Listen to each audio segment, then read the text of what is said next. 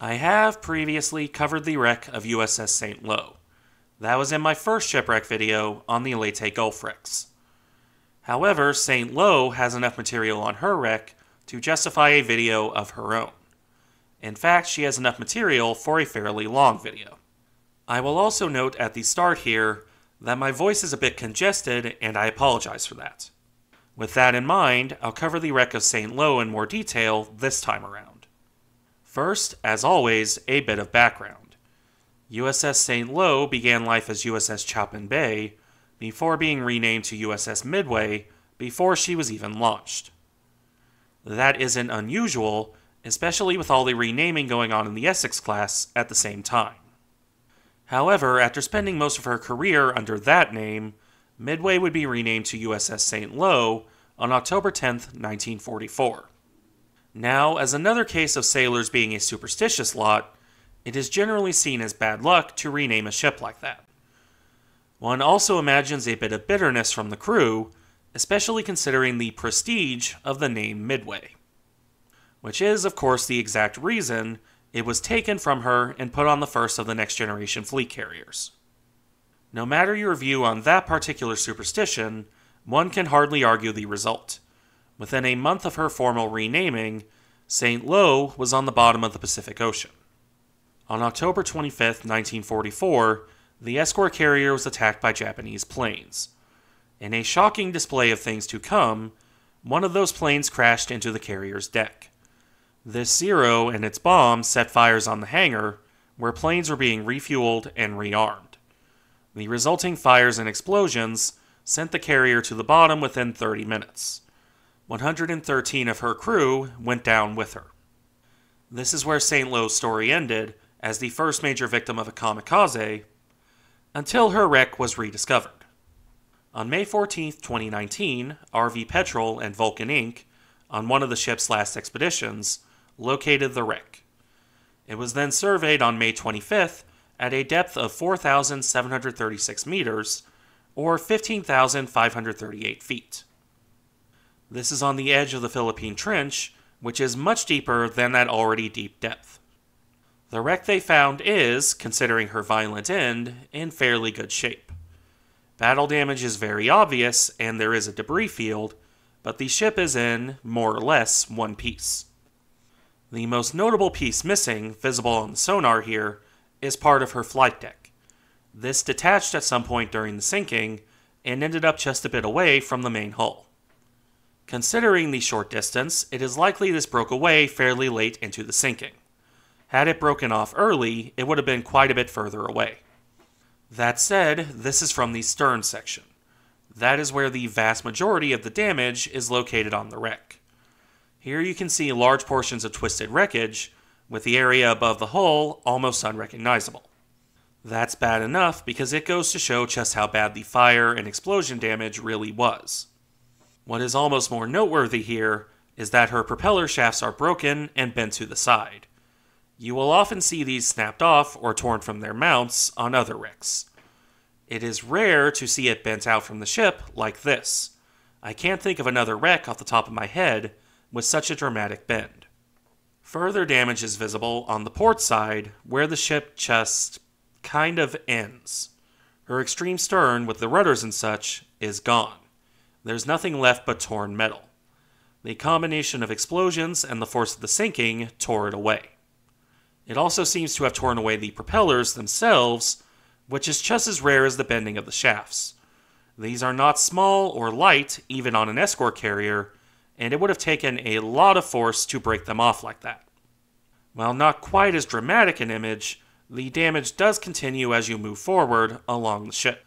Take, for example, this shot of the hangar deck level. Here you can see a break in the hull, and, moreover, where the aft part has fallen away in comparison to the forward part. Ladders and plates are torn and broken, with what looks like a hatch hanging open on the bottom of the after end. All on its own, connected to only one part of the hull. This is also one of the areas with the most visible corrosion damage.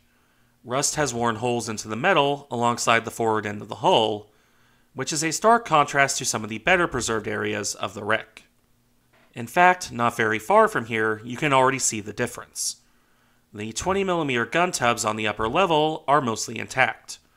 The guns are missing, which is uncommon on an American wreck, but the tubs themselves are still mostly there. Right down to the paint still being intact, a few rust stains aside. In the case of these tubs, though, it's something of a miracle they remained in place when you look at the damage around them. They very easily could have fallen off here. In fact, they probably will fall off as age and rust works at their remaining supports.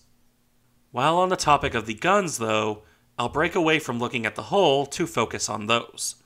Most of St. Lo's weapons are missing, be they the 40mm or 20mm mounts. The singular 5-inch gun wasn't photographed, which isn't terribly surprising considering the general condition of the aft hull. What is intact, however, are the gun tubs, as I mentioned.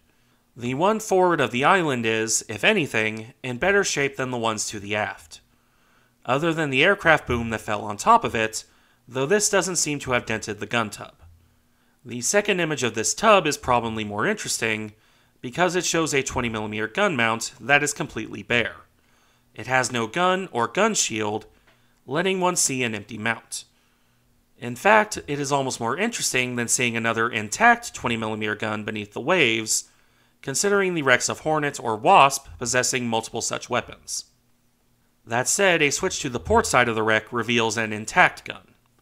Well, a mostly intact gun. This 20mm cannon is pointed skyward, almost certainly a result of the rushing water as the ship sank.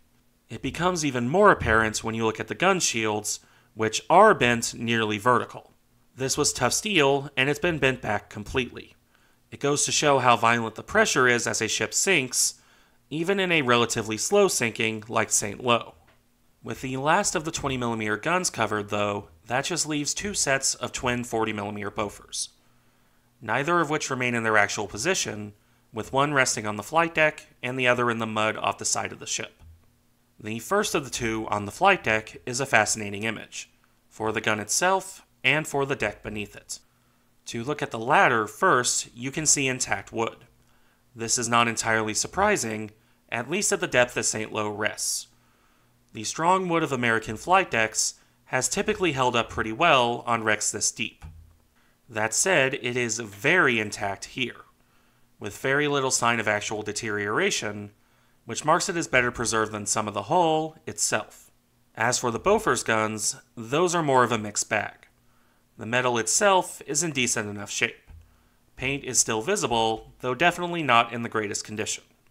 The guns haven't really rusted away either, at least towards the back.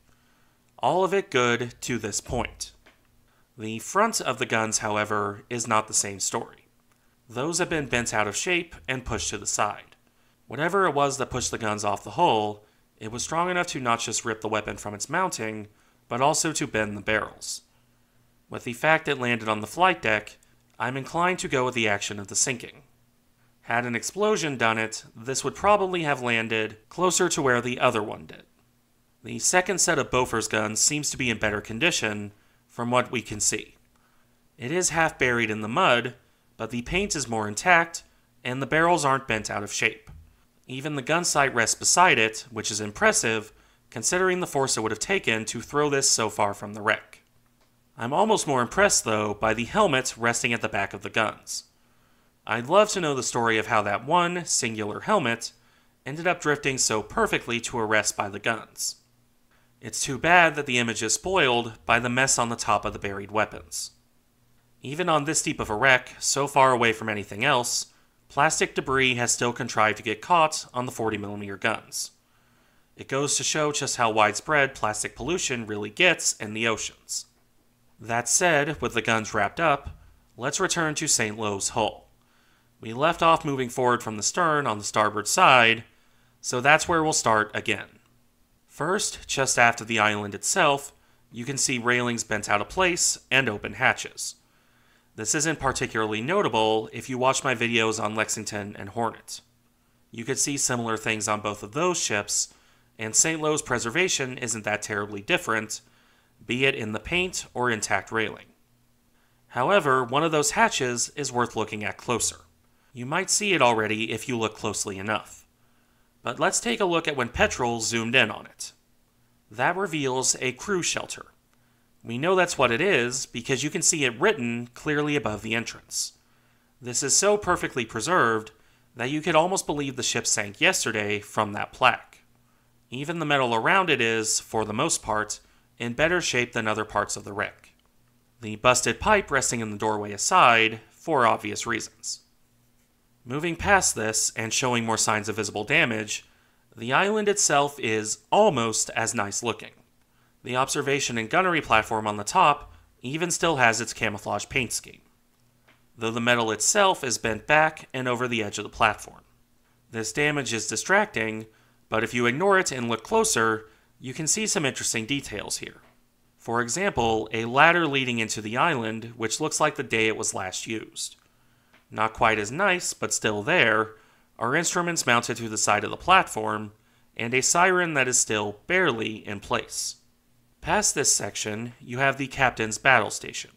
Here, various gauges and instruments remain in place and recognizable, though some are in better shape than others. It is interesting here that you can still see some of the intact writing, as well as the intact glass. It's certainly not the best looking area on the wreck by a long shot, but it's another case of visible writing on a ship that's closer to a century underwater than away from it. With nothing else to look at here though, it's back to the hull itself. I will repeat the earlier gun tub images, but this time focus more on the hull. The first thing to note is, of course, the rather obvious piece of metal on the flight deck. That's a portion of the flight deck that was torn off and came to rest on the ship just like the Bofors guns. Further evidence, if you needed it, of how violent this sinking was. Somewhat less interesting in comparison is another open hatch and the boom I mentioned earlier. The amount of intact paint is impressive though. It is, however, when you move further forward that things get interesting again. This is where visible damage comes back in, like this image on screen now. The 40mm gun director is a nice touch considering how intact it is, but the area behind it is more impressive for how broken it is. You can see where the hull drops away into a black abyss, where the flight deck was torn away. And just ahead of that, Petrel found another piece of the flight deck. An inverted piece of the deck resting on top of the hull.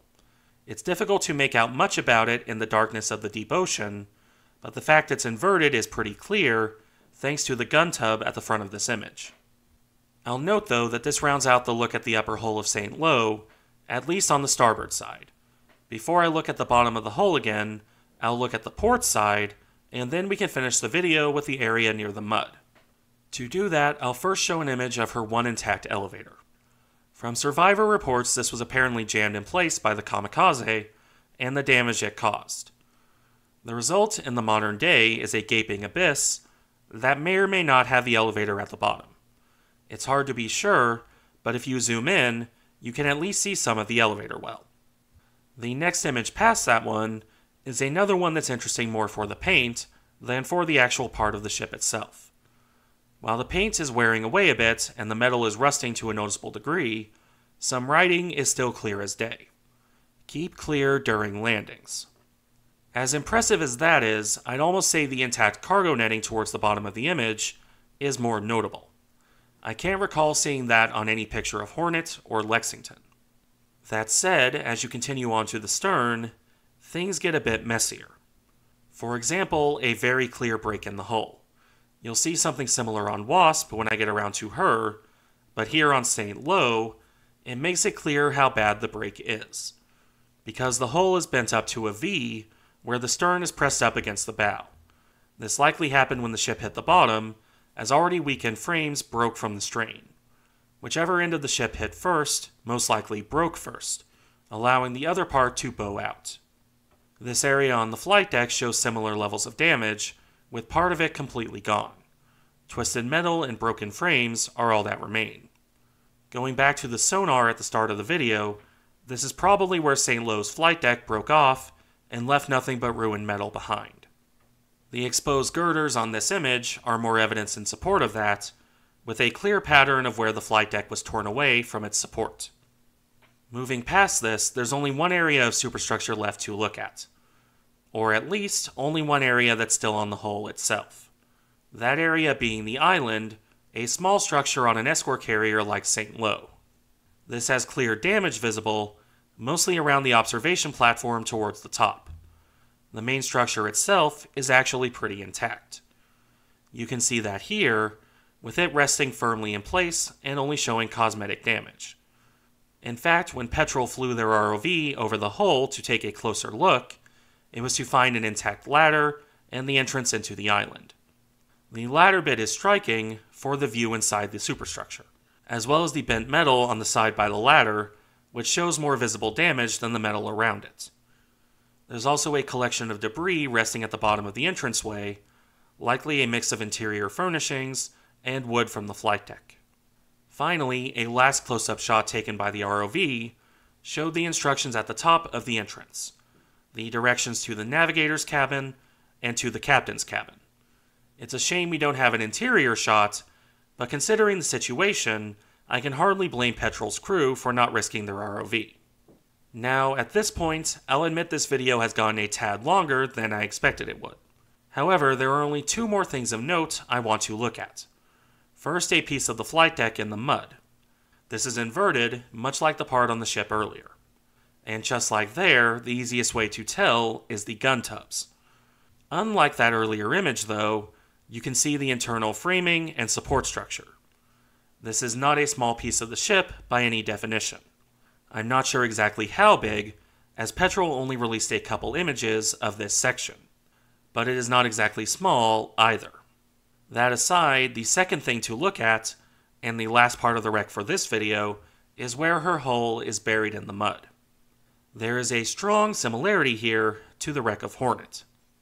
The camouflage paint is most visible on the forward hull, even with the rust streaking down it. St. Lo's number is more faded than on other ships, but the 6 is still clearly legible, even if the 3 is very faded. However, it's only barely visible, because if the ship were buried any deeper in the mud, it would have covered up the number entirely. This is a lot of hull buried where we can't see it. This is easier to see when you look at the anchors. Here, at the extreme bow, these are resting on top of the mud, and not in the sense they fell out and came to a rest. The bow is buried so deeply in the silt that the anchors, still in place in their mounts, are resting on the bottom. I'll put an image on screen now to show how high up those anchors are when the ship is above water. Now keep that in mind as I move to a view of the very forwardmost part of the ship. Look at how deep the mud is and compare it to that picture of an escort carrier on the surface. Really drives home how buried St. Lo is, doesn't it? With that image, however, we come to an end for the wreck of USS St. Lo.